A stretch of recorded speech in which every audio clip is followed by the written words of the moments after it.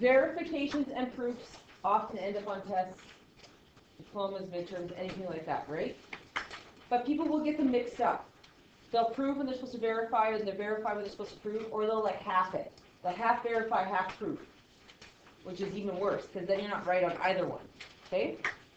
So we're going to test it a lot to see if you guys do it exactly the way I say, okay? So a verification has to be done in a specific way. A proof has to be done in a specific way, all right?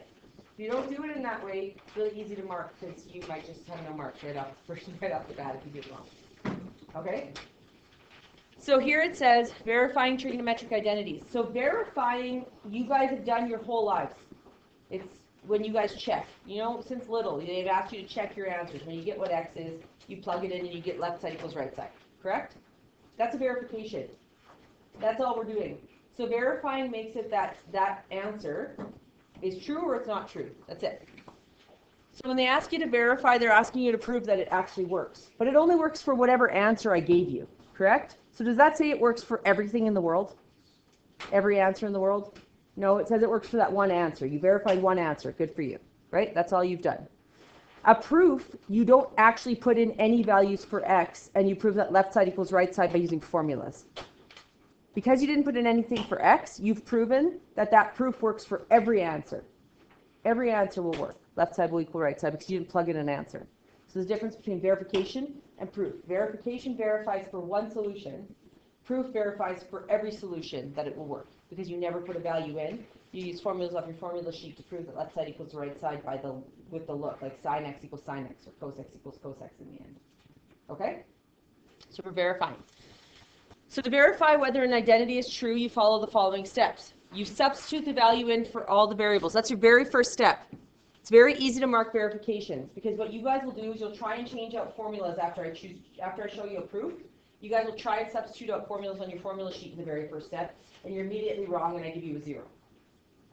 We don't want that to be how it goes, though, because that would be fairly crappy. So verification, your first step is to take whatever answer they gave you and plug it into left side, right side. Is that not how you guys have verified your whole lives? Like if you got an answer x equals 3, you just put 3 into the left side, 3 into the right side. That was your first step, and you worked it down. Yeah? That's a verification. You've done it your whole lives. But then when we get to here, you guys try and substitute stuff. No. Your first step is plug in the value they gave you. Yeah? Then determine the exact value of all the trig ratios. So that's where your unit circle comes in. You pull out the answers, right? And then algebraically simplify each side, never crossing over the equal sign. Here's a little side note about that. When verifying, never cross over the equal sign as in an electric fence, and you'll be zapped and hurt quite badly, I might add. This is no joke. I really kind of wish that if you like added or subtracted across the verification, just give you like a little jolt. Like, don't do that. It'd be great. I'd take a little bit of a zap to not lose marks, right?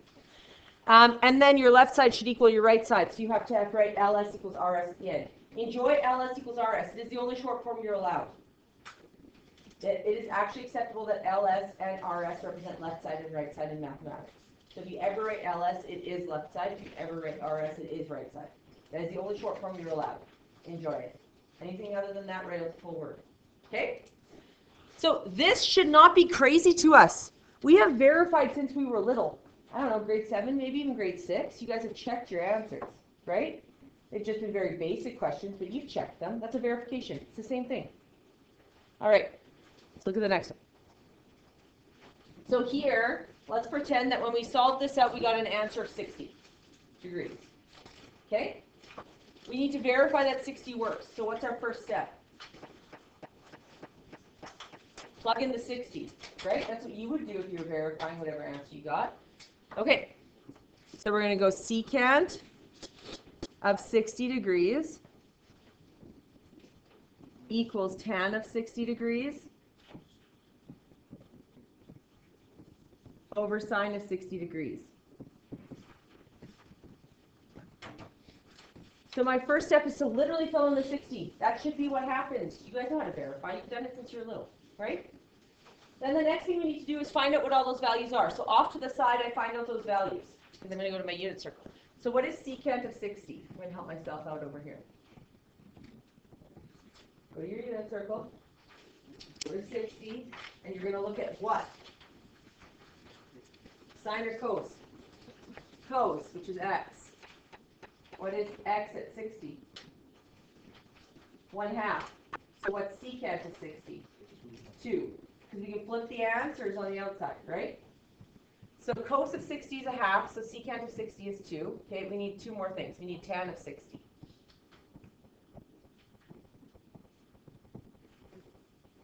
What's tan of 60?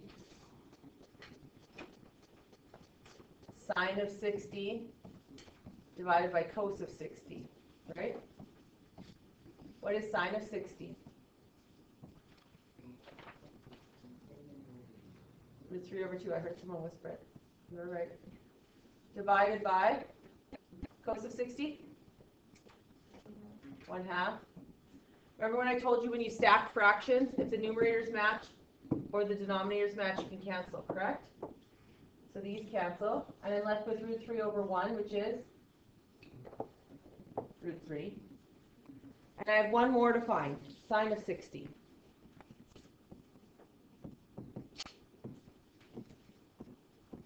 What is sine at 60?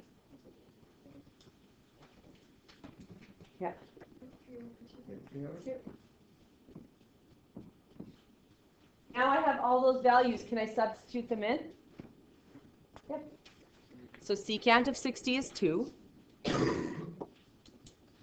Equals, what's tan of 60? Root 3 over 1 if you so choose, so that you actually have a stacked fraction, right? Over, what's the denominator? Root 3 over 2.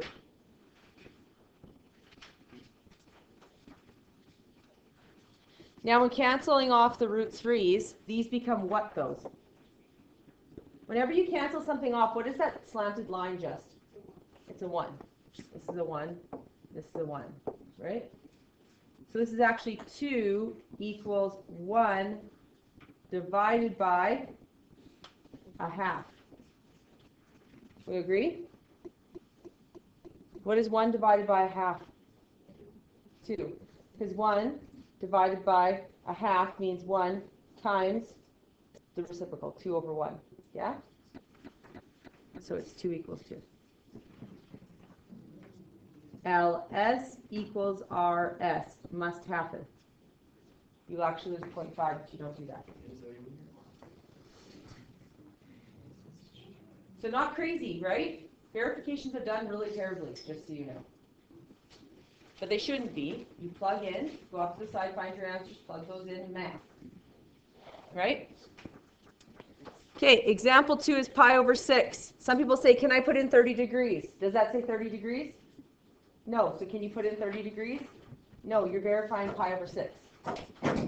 So our first step is to write that with pi over 6 in.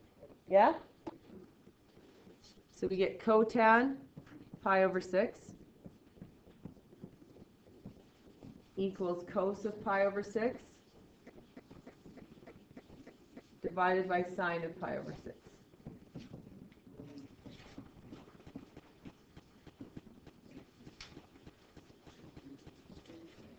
Fill it in. Try it out. So we have cotan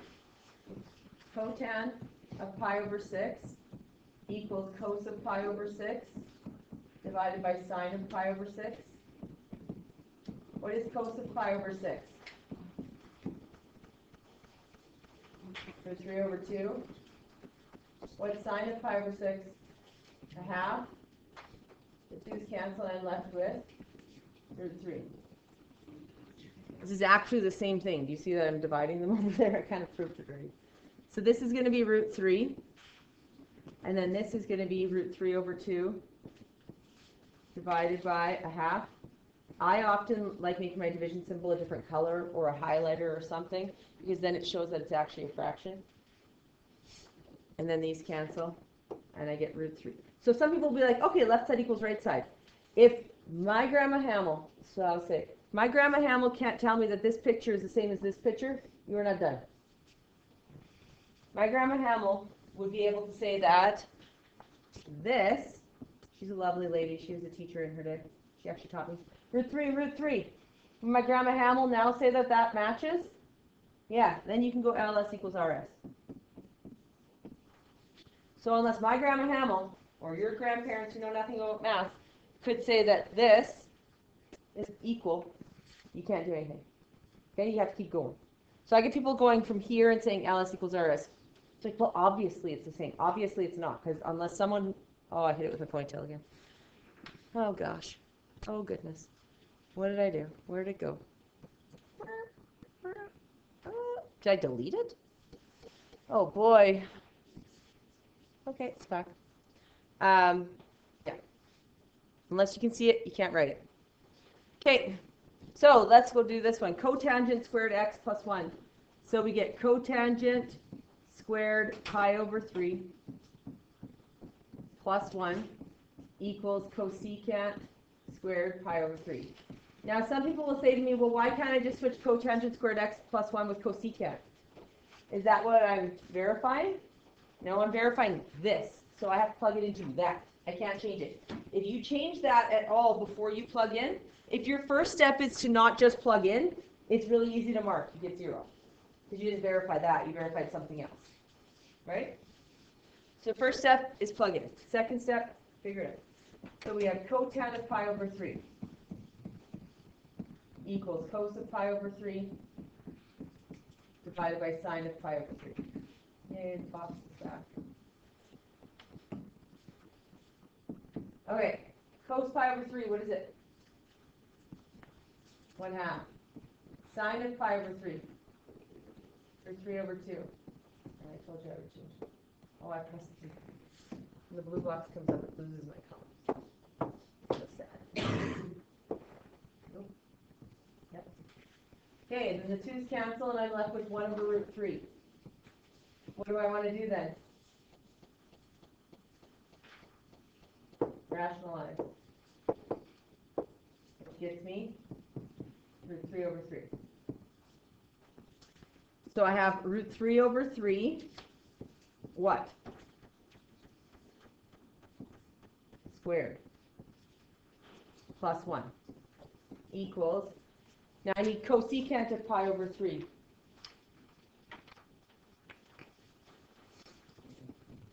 Cosecant of pi over 3 is what flipped? Sine flipped. What is sine at pi over 3? Root 3 over 2. So cosecant is going to be 2 over root 3, and then I have to rationalize.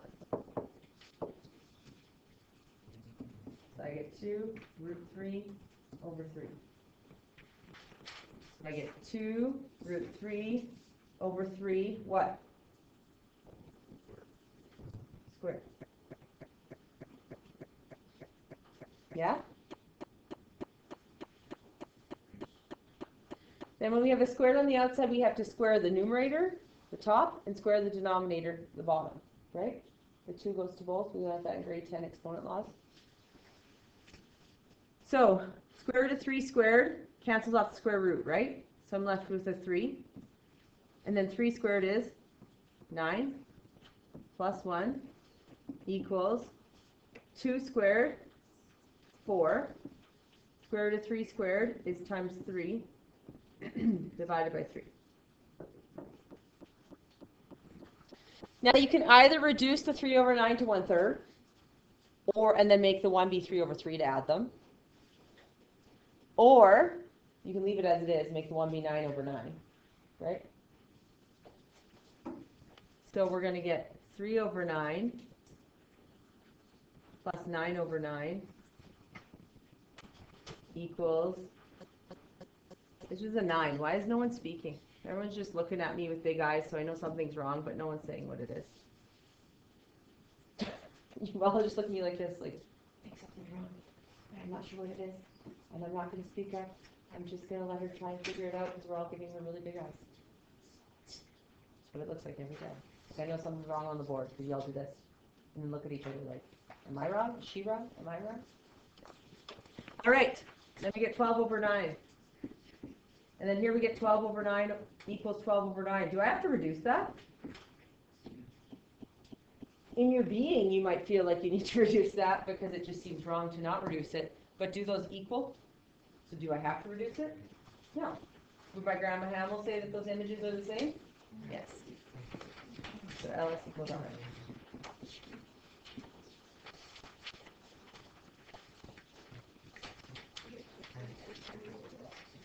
No, because you'd still have them equal. If you reduced one side and not the other, and now the images don't match, then you would. But if you went and reduced both of them, no. To be honest, I don't know if I'd be able to leave it at 12/9. I think it would make me fidget, and I'd have to go put it down. But I'm just proving that 12/9 you can leave. I think it would bother me deeply, and I would probably have to reduce it. Well, maybe when I got it down, if we reduced it to 11, but it makes sense to. Yeah, which is where I would probably went. Okay, you guys try out example 4 and example 5 and example 6. I just released you onto the road. Actually do example 4 and 5. 6 is a double angle. 4 and 5. Nope. Just wording. What am I? So we have, please check and see if you have this. 1 plus tan 3/4 3/4 pi, the squared in there, equals secant squared 3 pi/4. If that is not the first line on your page, you have a 0. You just earned yourself a 0. That's it. That is not your first line. I'm not trying to be harsh. I'm being honest so that you can get zeros on your test. That is your first step. If that is not what you have on your page, you just get a 0 out of 3. It'd be really easy to mark. Really sad, but really easy to mark. Okay. So, we have 1 plus, what's tan of 3 pi/4? It is sine of 3 pi/4 divided by cos of 3 pi/4. It's in quadrant 2, so I know it's going to be negative. What is 3 pi/4 for sine? Root 2/2. What's not cos? Negative root 2/2. The 45s always end up at 1 or -1, right? So this one's going to be -1. So I get -1 squared. And then secant 3 pi/4. Secant 3 pi/4 is what flipped? Cos flipped. What's cos? Yeah, so it's going to be -2/√2. Then I rationalize. And I get -2√2/2. Which cancels, so I get -√2. Squared. Okay, 1 plus 1 is 2. Square this -1, +1 root 2 squared, 2. LS equals RS. Now, can I have more steps in here? Can I go 1 plus 1 and have that in there? Yes. This is, I will show you the minimum number of steps. This is minimum. You can't go from like here, first step, to 2 equals 2. Because they'll be like, I don't know how that kid did that. If they can't reason from step to step how I could, like you could do it, then you're going to not get the marks. So I could go 1 plus -1 squared. Okay, a kid can figure that out and put 2. Like that is legit. Like they could do that in their head. Can they go from first step to 2 equals 2? No, they probably put in their calculator and got 2. That's what I would say. Okay? So it won't work. 5. 1 minus sine squared of 210 degrees equals sine of 210 degrees. Wow. Cos of 210 degrees. And when in doubt, keep going. Cotan of 210 degrees. Okay, do I have to show sine and cos off to the side, or can I just get them off my unit circle? You can just get them off your unit circle. If you want to show them off the side, you can. So 1 minus, what is y at 210? -1/2 squared. So sine of 210 is -1/2. Cos of 210, -√3/2. And then we can show cotan off to the side. Cotan of 210 degrees equals cos of 210 over sine of 210. What's cos of 210? -√3/2. Sine of 210? -1/2. The 2's cancel, so do the negatives, and I'm left with 3. If you so choose, √3/1, if you like having fractions together. If you have fractions and you multiply, it's often easier if you do put it over 1 so that you don't try and put the root 3 to both, which is what people try and do. If you put it over 1, people won't do that. If they leave it as root 3, they'll try and put it to both the top and the bottom. So I always just put over 1. All right, so we're going to get 1 minus a quarter equals negative times negative is positive root 3 times root 3 is 3. 2 times 2 times 1 is 4. And what's 1 minus a quarter? 3/4. Do I have to show common denominator, or could I say if someone bakes, they might have a chance? Like a baking, a cup minus a quarter is 3/4 of a cup, right? So I don't have to see the common denominator there and feel like you can do it. Now what I personally like to do is I like to do this. I like to go LS, RS up here to help myself out, but you can do what you want.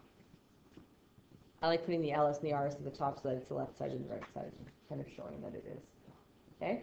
Proofs you have to show that because we don't do it with equal signs. All right. This one often gets done terribly because people try and find the answer and times it by 2 or something like that. But that's not what we're going to do here. So we're filling it in. That's our first step. So tan of 7 pi over 6 equals 1 minus cos 7 pi over 6. Oops. 2 times, oh gosh, I'm erasing it. That's terrible. 2 times 7 pi over 6. Now, once again, you might want to put it over 1 when you're multiplying fractions, so you don't try and put that 2 to both of them.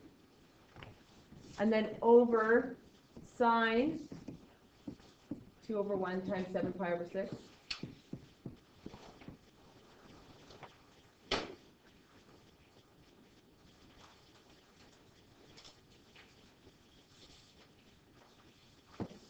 If you want to, you can go tan 7 pi over 6 equals 1 minus cos of what? How does this reduce? To 7 pi over 3, right? And if you don't know, 7 pi over 6 times 2 is what? What's 210 times 2? 420. 420 as a radian is 7 pi over 6. It's just 2 times the angle you have. That's all it is.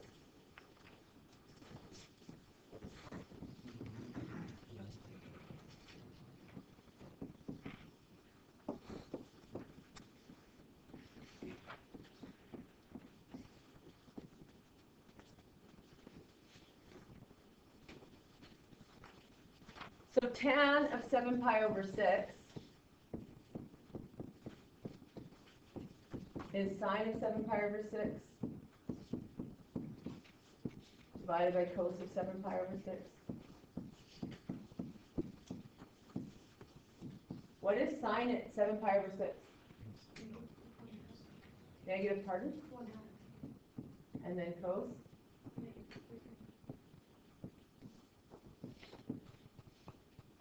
I'm left with 1 over root 3, which rationalizes to root 3 over 3.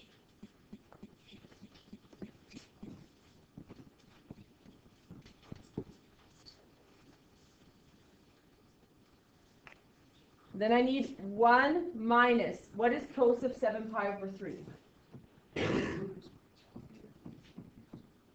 Cos of 7 pi over 3, convert it to a degree if you so choose, if that makes it easier for you. What is 7 pi over 3? 7 times 180 divided by 3.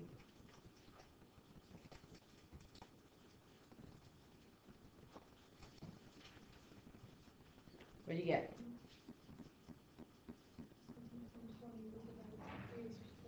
It's 420. Because 7 pi over 6 is 210. 210 times 2 is 420, right? Like that's why we get 420. Because 7 pi over 6 is the same as 210 degrees. And I need 2 times 210 degrees, right? Which is 420. Yes? Okay. So this is the same as saying cos of 420 degrees, which is too big. What could I do? Subtract 360. So that's the same as cos of what? And what is cos of 60? 1/2. So do you see how I can get there on the side? So 1 minus a half all over sine of 7 pi over 3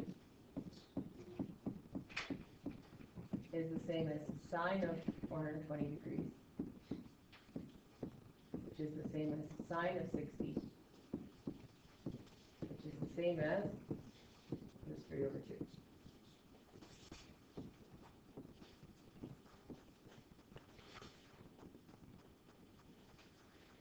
Can I partially write some left and then quit writing the left side? Or do I always have to give a left side equals a right side every single time? You need a left side equals a right side every single time. So I don't care that root 3 over 3 is just going to come along for the ride. It has to come along for the ride every step. So I'm going to go root 3 over 3 on this side equals, what's 1 minus a half? And I can't cross these 2's off right now because this is not a full fraction up here. What's 1 minus a half? A half divided by root 3 over 2. The 2's cancel off. And I get root 3 over 3 equals 1 over root 3. And people are like, that's the same. Would my grandma Hamill agree with you? No, my grandma Hamill doesn't know anything about these numbers. So do those look the same? No. So you either have to make this one be like this one or that one be like that one. One or the other. Left side has to look the same as the right side. The image has to be the same, right? I'm going to rationalize this one. So I'm going to get root 3. No, box.